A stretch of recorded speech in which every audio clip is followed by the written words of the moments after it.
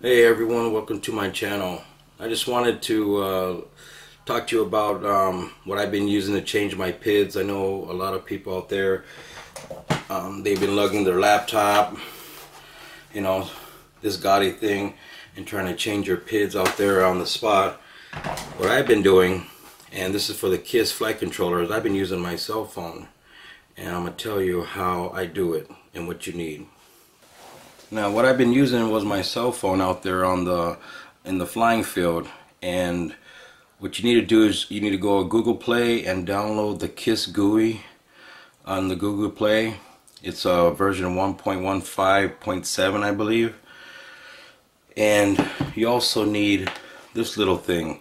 This right here is a micro USB OTG cable, on the go cable. So that's what you're gonna need. That. And of course, your quad. Alright guys, so it's pretty simple. All you need to do is go ahead and open in the app. It's going to look something like that, similar to the desktop one. Go ahead and plug your OTG cable into your phone. And then with your props off, go ahead and plug this into your flight controller.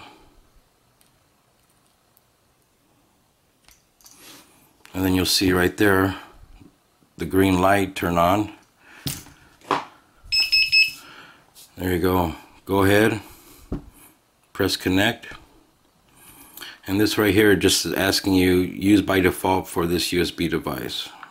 Press OK. And there you go. Everything you need to do, change your PIDs, your RC rate, your RC curve, arm, high, all that stuff. If you make any adjustments, all you got to do is just press this green button here, and that saves it. Pretty simple.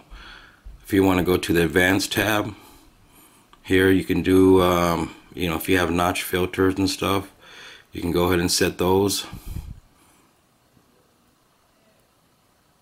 Data output. Pretty much everything in the desktop you can do right here, and you don't have to lug your laptop around onto the field. Rates. You can see your RC curve and all that stuff right there, your roll, pitch, and your yaw rates. And of course, me, I use a TPA, a custom TPA, so here you can adjust your TPA values right here on the fly. Make any adjustments. You want to go ahead and then you want to press the save button. Go back to configuration. So it's pretty simple. You can select if you want D-Shot 600, which I have that. So that's it.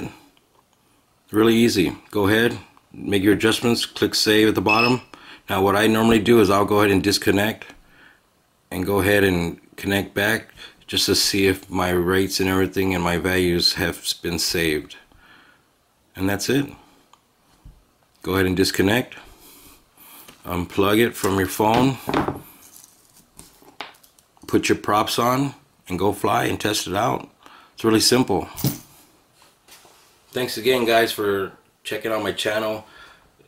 It's really simple. You go ahead and just use your cell phone, connect everything like I just showed you, do all your adjustments right there on the field, and go fly. It's a lot of fun, easy. So thanks for joining my channel.